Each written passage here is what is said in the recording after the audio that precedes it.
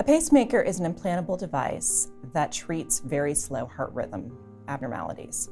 There are a variety of reasons why patients' heart rhythms can get too slow, but a pacemaker is a small implantable device that prevents patients' heart rates from getting too low and even can help give them heart rate response when they're exercising or exerting themselves. They usually go under the skin of the left shoulder, and they watch patients' heart rhythms all the time, and when the device notices that the patient has a slow heart rhythm, it will begin to pace and prevent them from getting too low heart rates.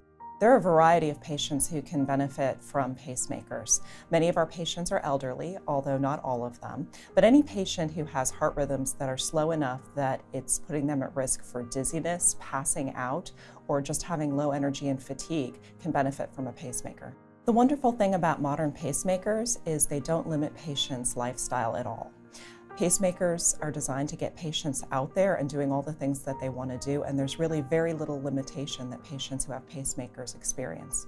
The University of Virginia Pacemaker Clinic provides comprehensive care for these devices. We don't just implant them, we also follow them, make sure that the programming of the device is adequate, and should the patient have any problems with their pacemaker, we're fully set up to deal with any possible complications that can occur.